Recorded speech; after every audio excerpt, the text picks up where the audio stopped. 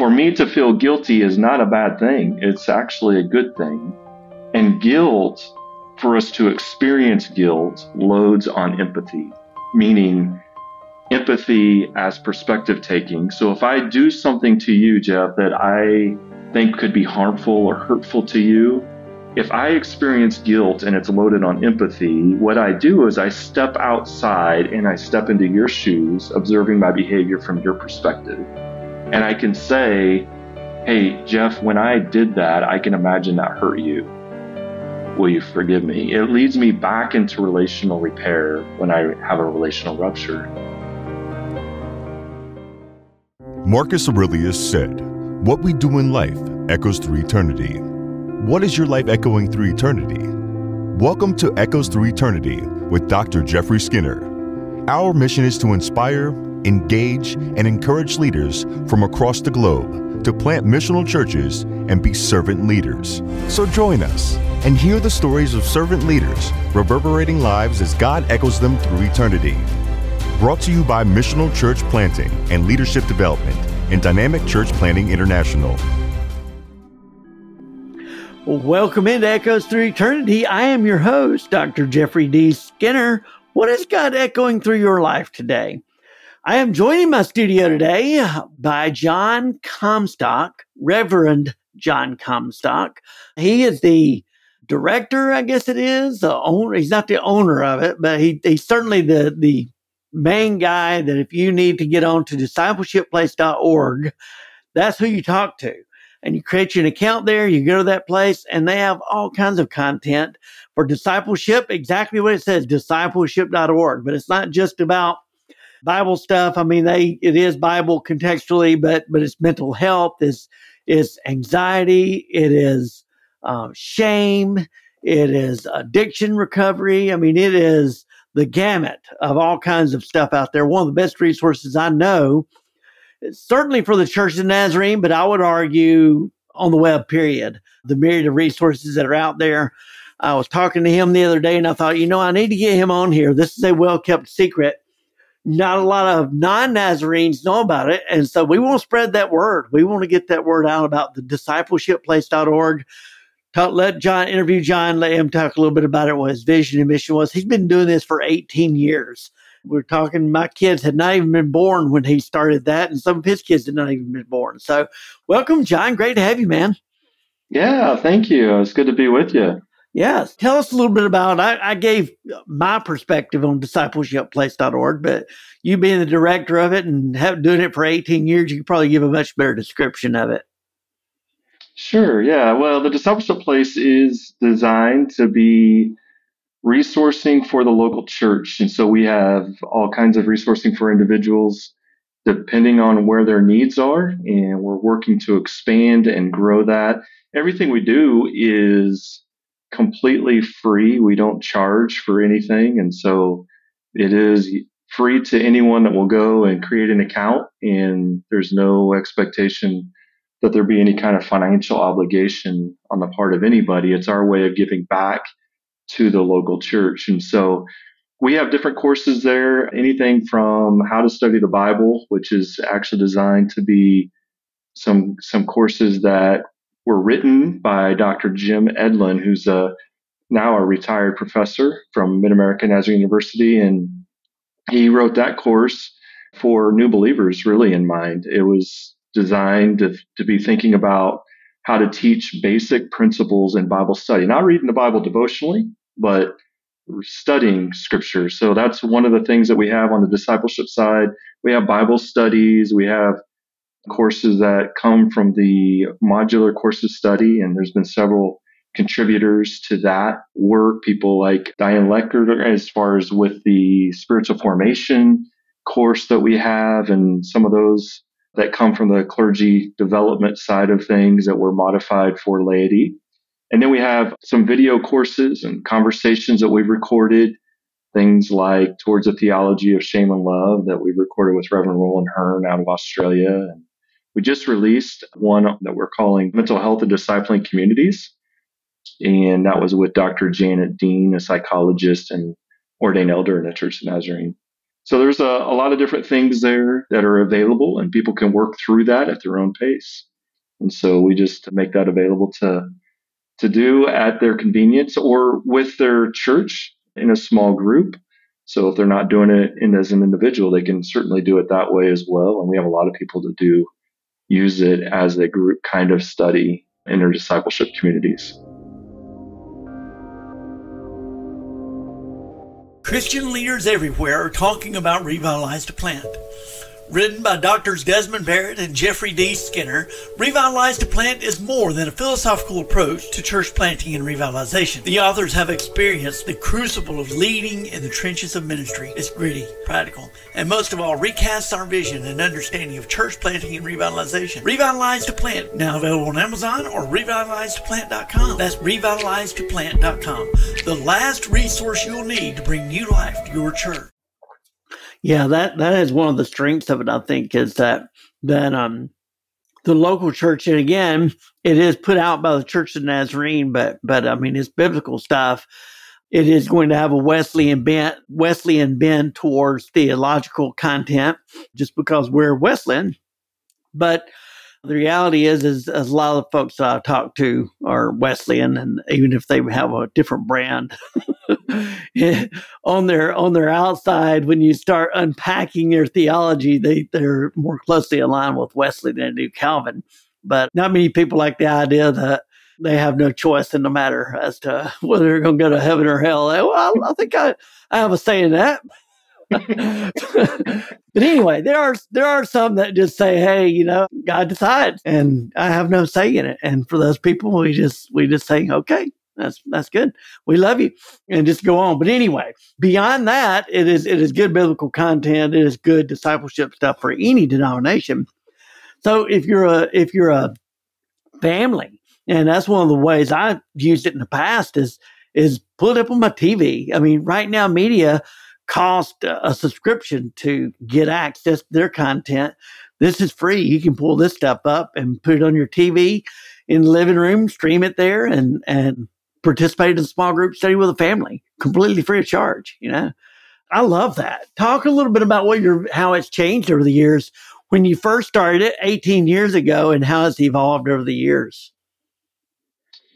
Well, it's a good question. When we first started, it was really focused a lot and still does have this element to it. In fact, we have a couple of courses, one for those who work with children and some that work with youth on best practices for those respective ministry areas. When we started, though, 18 years ago, it was really designed to try to equip people for specific local church ministries. And what we've done more and more is to establish more of a broad discipleship genre, if you will. So it's not necessarily about ministry specific stuff, although we don't exclude that as an option. But we do want to try to work in more areas of equipping people in discipleship endeavors that are designed for everyday life. And so it's not just within the local church, but how do we strengthen and help people grow in a relationship with God on a daily basis. We are working on a new website. I do want to say that too, Jeff. We have a website that hopefully will be released in June. It will be a brand new site, a completely new platform.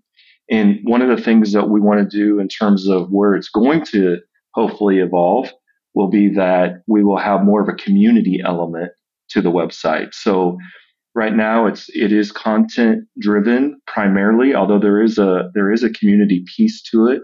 But what we really want to do is more intentional about the community side of that with groups online. Good. And design content around the community element of the website. So that's one of the things that we're looking to change with this new rollout. Good. And so, yeah, that would be good. So kind of almost, not social media, but to kind of bring that element in there where people collaborate and discuss and that type of thing, right? Yeah, absolutely. And one of the things that I really would like to see, and it will be there in elements of what I'll call the new version 2.0, will be tools for the local church. And so what we want to do is not just provide a website for individuals, but really have the tool set for a pastor of a local church. So for example, we want to be able to have the ability for pastors to kind of see on a dashboard what is going on in their local church, and maybe even create customized plans for individuals to kind of walk through, whether that be stuff on our site or maybe they have other things that they do for discipleship, but then kind of create that discipleship platform that can be used administratively with pastors to run reports and kind of have insight and oversight into that process of their local church. Yeah. I could even see that, a lot of the churches post-COVID have maintained that online presence there. And so I could even see that taking their small groups in Sunday school, where you may have a small group that meets on a particular night, but you may have a few that can't, travel there, so they could, utilize something on Discipleship Place and then bring them in to that discussion there. So that'd be really good. Will there be a video element to that or no? Well, we are doing more and more videos, and certainly video will be a large part of that. Some of our courses are available through audio as well. So, lessons, we realize not everyone likes to read. Some of the things that we have there are text heavy and dependent on reading. And we do have those where you could actually listen if you want. And so if you're on your drive into work and you want to listen to a lesson while you're doing that, a great way to actually access the resources. And some of that is available via text. So we can even send it through text messaging on a daily basis, some of those lessons. So we have several that are that way as well. And so there's more and more we're trying to do to create options for people to access, because not everyone's the same. And there's different ways that people like to access content. Yeah, that's good. So I can definitely see that. Of course, want to make sure that we're not, if you're listening to this and you're getting the text, he doesn't mean while you're driving, right? We're talking about after you're sitting down after the day, then you want to read your text, right? Right. No, we want to make sure that John is absolved from any liability from anyone who might have taken that wrong. But certainly make sure that you are not driving when you read the text portions of his Discipleship Place content. Yeah, and let me just say, can I give an example of this? If people So if people ever wanted to just experiment and see what this is like, if you got your phone, you can just take it right now and open up a brand new text and text the word disciple to 55498. And that would give people the course on how to study the Bible. It's all audio. So you'll get originally one text, and then for about a series of 7 lessons over a period of time, you'll be getting some text. You can stop it at any time. But once you get the text, before you drive, you can just hit play and then take off and drive. But don't try to do that while you drive. Yeah, good. That's good. Yes, that's great. I'm glad you clarified that for us, because you just never know these days. You have to, we do live in a society that warns you that your coffee is hot and puts do not eat on those little pellet bags that they put in pill bottles and packaging. It comes from Amazon. The little bubble pack says do not eat. And so obviously there'd been somebody in the world who wanted to eat that. And so they put that warning label on there. So let's just make sure we have that warning, that disclaimer on this podcast as well, because this is not monetized yet. So you can't get any money out of this podcast if you happen to do that. But yeah, that's fantastic stuff. Talk a little bit. You mentioned your shame course. So talk a little bit about that course. I went through that myself, and there's a ton of shame within the church. Take a little serious tone here within the church, where we kind of use shame to try and change behavior, as opposed to, and sometimes in holiness traditions, we have equated behavior change with holiness, and that's not what it's about. It's about transformation, where the behavior no longer is attractive to you, as opposed to you just kind of having to white knuckle and bear through it there. So talk a little bit about that course on shame. I would imagine that interests a lot of people out there.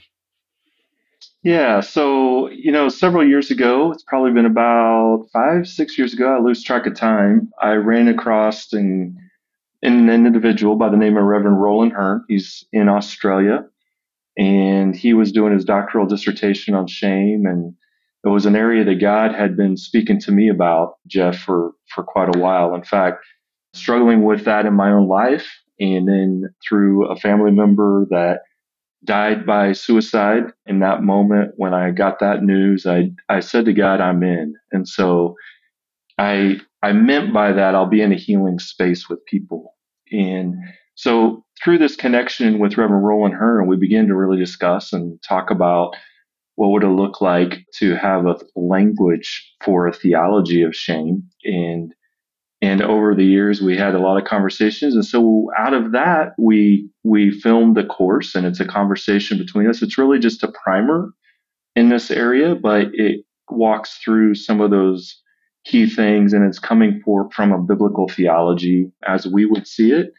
And one of the things I think, Jeff, is to realize in this framework, to define some terms descriptively, I think it would be fair to say that when we talk about shame, we're not just talking about an emotion. Certainly from a theology standpoint, we're talking about a condition, and that condition is the distortion of identity and worth.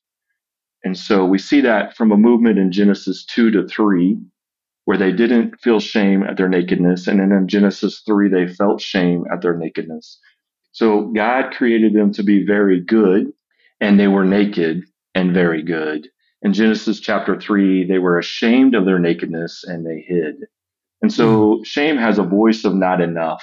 Sounds like not enough language. And that's how we hear it. But at its core, it's a distortion of identity and worth, away from being the one created in the image of God as the one who is the beloved, which is an understanding of who we are as one created by God who is love.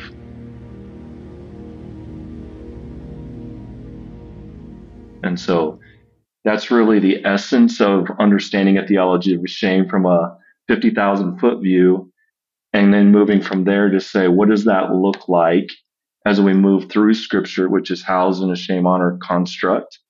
And then we look at the gospel of Jesus Christ, understanding shame, which is really powerful to me, Jeff, because when we think about the cross, one of the things that we maybe don't always think about is the fact that Jesus died naked. So from Genesis 3 on, anywhere where you see nakedness, it's always something to be ashamed of. The real crux of Roman crucifixion was that the punishment would be one of shame, because they would obviously administer a lot of physical pain in the process of crucifying someone. But the truth is, the actual punishment was to hang naked, exposed for everybody to gaze and mock at the person hanging, being crucified. And so that's exactly what Jesus did. Jesus, in a way of coming right back into Genesis 3, if you can think about it this way, comes inside of our shame and tells us that we are loved through laying down willingly on the cross to come inside our shame. And that's why Hebrews says Jesus scorned the shame of the cross. Jesus shamed shame. So that's maybe a little more than, I know that's not what this podcast is about, that's but good. That's a little bit there on the theology of shame and love. Yeah. Well, I mean, this podcast is about amplifying the voices of Christian leaders. And so that is your space as discipleshipplace.org, one of the courses y'all have. So I think it fits well within the content of the podcast here, and doesn't hurt us to tiptoe into the deep end every once in a while. Sometimes the kiddie pool gets boring. And so we have to go a little deeper every once in a while. One of the things I do remember is talking about shame says we are bad versus, and I can't remember the other term that you use instead of shame, but basically we did something bad. So what was that other word there? Not so shame is I am bad versus what I did bad.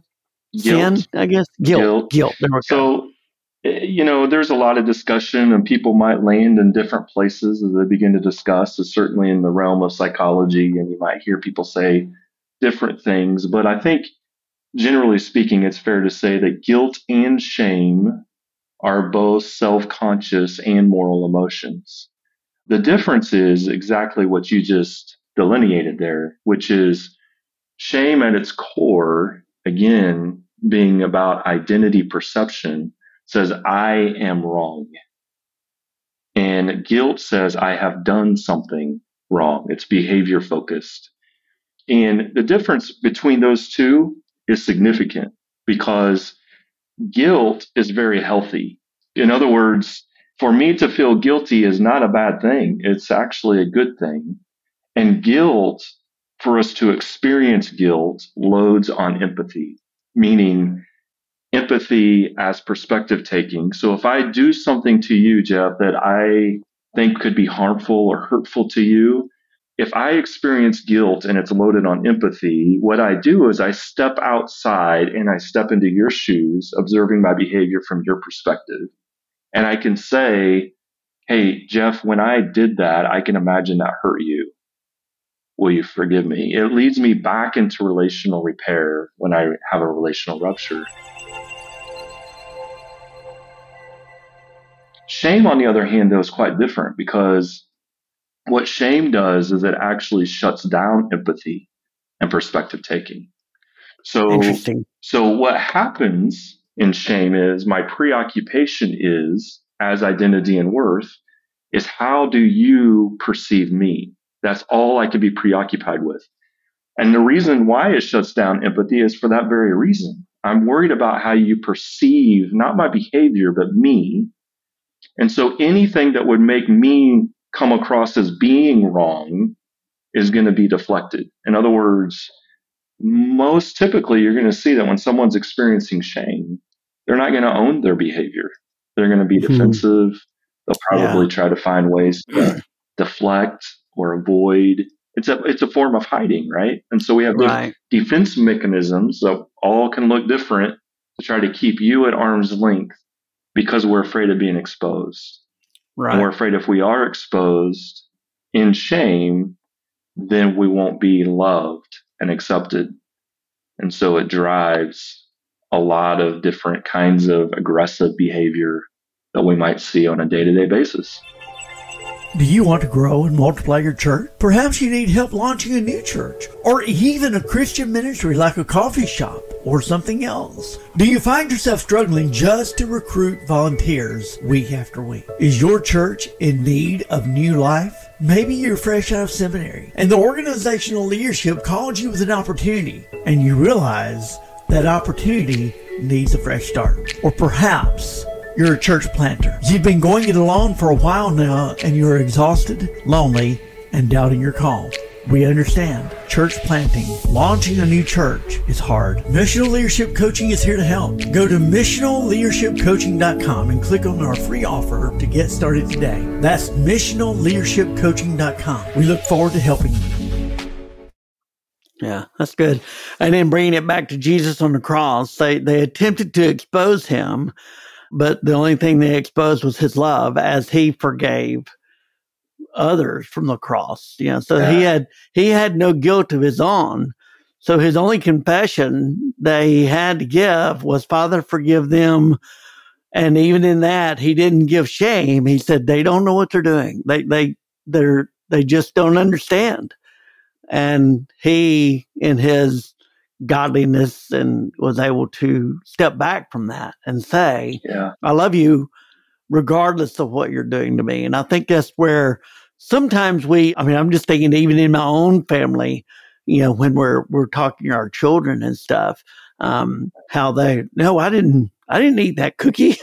And it's like, no, you're not a bad person because you ate a cookie, but you did do bad because you ate the cookie because that belonged to your brother, Right. or it belonged to your mother, something like that. So simple examples, but still in our family systems, they get mixed up and then they carry those into adulthood, which can lead to all kinds of mental illness and addictions and things like that. So that's good. And it also reminds me of that I am bad, reminds me of the chaplain I had a couple of weeks ago talking about a moral wound versus PTSD, where PTSD is something bad happened to me. A moral wound says that I did something bad that went against my core values. I shot a pregnant woman or I killed a person, things like that. So those, which triggers shame in and of itself, which is why it's so difficult for that moral wound to heal, is because they feel like they're unrecoverable. They are bad because they're so ashamed of that. Good. So now I also remember that I don't know if you still do this or not, but a certified lay training certificate, so people can take the courses on there and they get certificates. And then there is it's not an ordination, but you can become a lay pastor in the Church of the Nazarene, and you can do that on the discipleship place, right? Yeah, that's right. So the way that works is that is specifically designed for individuals, as you said, who aren't sensing any kind of a call toward full ordination. And so for that individual, what happens is their name is taken by the pastor to the local church board, and then that church board will approve of that individual. And then the pastor upon that will send an application that we have. It's real simple. And we'll send a certificate of lay ministry, which is good for 1 year. And then every year they'll renew. In the meantime, in good faith of receiving that certificate of lay ministry, the individual will commit to doing 2 courses a year. And we have 6 courses on our site that cover basic Bible and theology. And so we require that they do those 6. So that would be 2 a year, 3 years worth of courses there.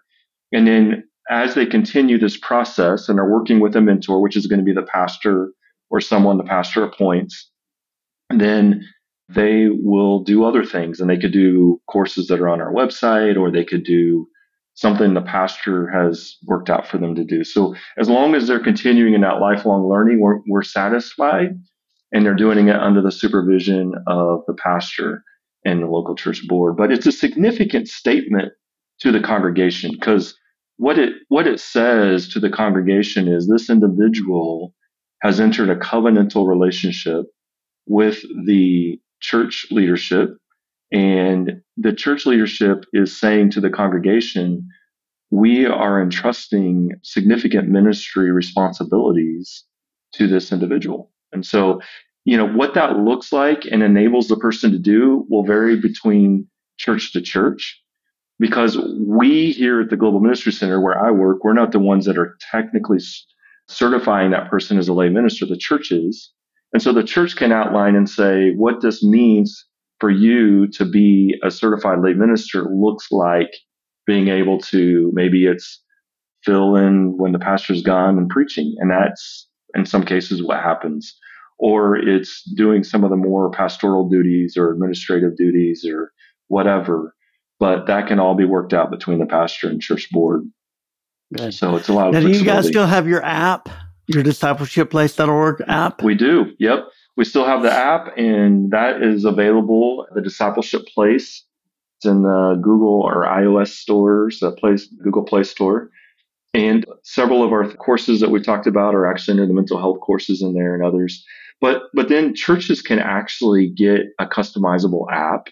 This is all through a ministry partnership we have through Back to the Bible.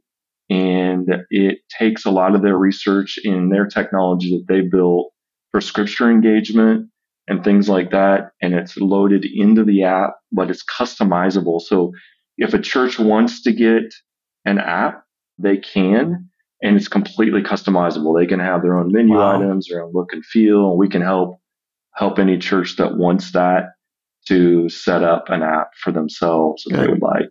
So Now, is that exclusive to the Church of Nazarene, or if anybody's listening has a church, they can do that? Or anybody listening can do that. So yeah, it's available for anybody. And if you want to see what that's like, kind of the functionality, you can just download the Discipleship Place app, because that's the kind of app you'll have, and you'll be able to experience what kind of options and kind of imagine what that could look like for your church.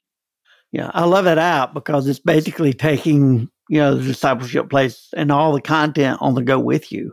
And it's easy to access. And like you said, I like the audio when you're driving down the road listening to that, as opposed to a podcast sometimes. I listen to a podcast as well, but it's just like to change it up, But I've got a bunch of squirrels running around in my brain. And so depending upon what button they hit, depends upon what I want to do. So,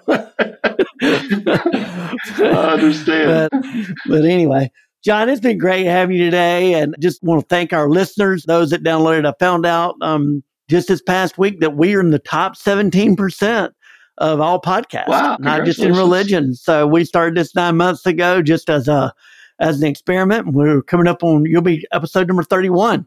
So it's really good. And there's other people out there that do the similar things. Michael Johnson has a podcast that he does called Michael in the Middle. He does a great job. We've had him on before.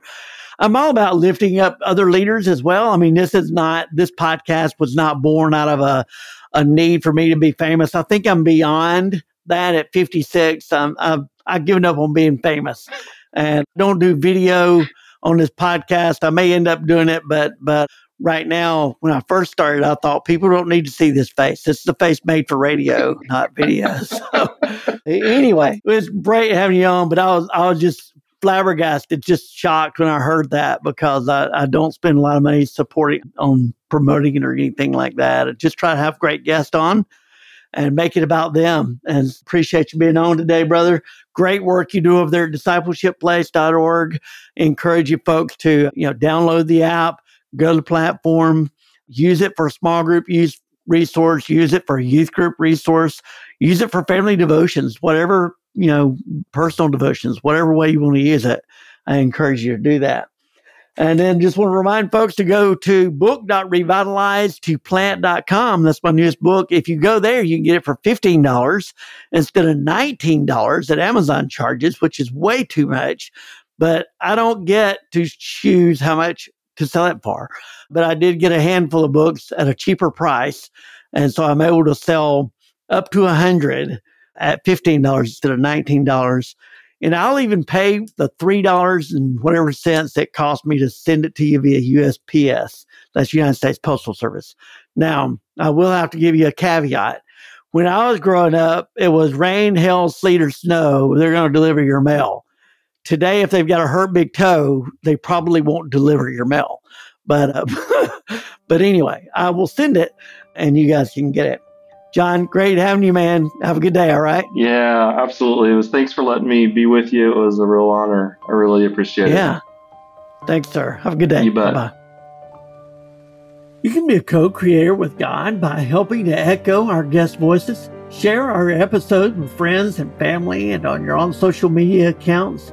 Give us positive 5-star reviews. The more positive reviews we have, the more visibility we have, and the more voices that are echoed through eternity. We often invite guests who are serving faithfully year after year, often in anonymity in their respective roles and ministries. God sees them, and the reality is for a good kingdom leader, that's enough. We do not do what we do for the accolades of humanity. We do it because we're called by God. But I believe that God uses people like you and I to continue those reverberations and echo them throughout eternity. You can partner with God by liking, subscribing, and writing a quick positive 5-star review, and again, sharing those voices with friends and family and on your own social media accounts. Those reviews will eventually lead to other guests who have larger platforms that have more listeners who will then in turn listen to the show. And again, it further echoes those voices, which is the whole vision of the Echoes Through Eternity podcast here, is to continue echoing those voices that God is echoing through eternity there. So like and subscribe and review us if you would. We'd appreciate that greatly.